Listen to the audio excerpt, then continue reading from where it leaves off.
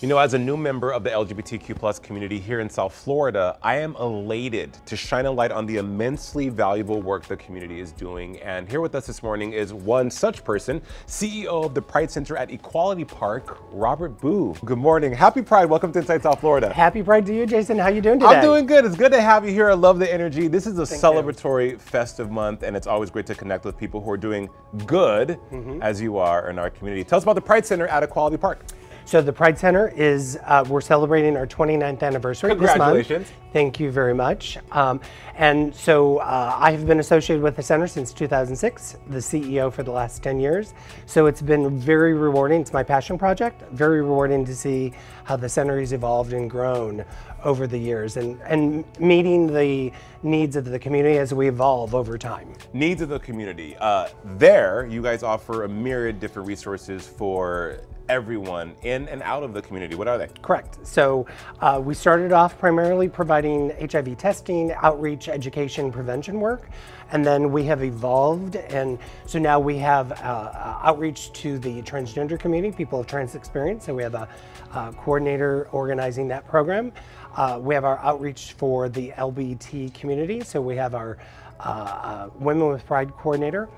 We have the nation's largest weekly gathering of LGBT active agers, and we call them active agers not because I'm part of the senior community now, but so it's really fun because every Tuesday morning at our coffee and conversation, we have over 200 people show up, and for the first hour, that's what it is, coffee and conversation, people gossiping, conversing, kibitzing over coffee and donuts. Every Pride, we talk about Stonewall, and we talk about the experiences over the last, 60 years of how we've gotten to just this moment. With even this right now, with me and you talking, we are probably the wildest dreams of people who are no longer with us, right? Being able to be as open and giving up our experience without judgment on television. Yes. It's a beautiful thing. So active agers have that unique perspective of a life before, and they have so much knowledge. What are the gems you extract from those coffee and tea conversations? So some of our participants, people who come to the weekly event, actually were at Stonewall. Wow. Went through and lived through, and some of our donors, they've been together for like 65 years, but when they first got together, they built a house, but it was a duplex, and then they had a door connecting the two together because they couldn't be their true authentic self. Yeah. So we provide that safe space. So in this room, it may be their only opportunity of being in a welcoming, affirming environment where they can be themselves. And isolation and loneliness are two of the top 4 factors that affect the active aging community. So being able to bring them all together where they can talk and share and gossip and be themselves, it's very rewarding. And some of the gossip here, it's fast. Juicy, like just like popcorn. I just like sit down, I sit down with popcorn and go, okay, tell me more.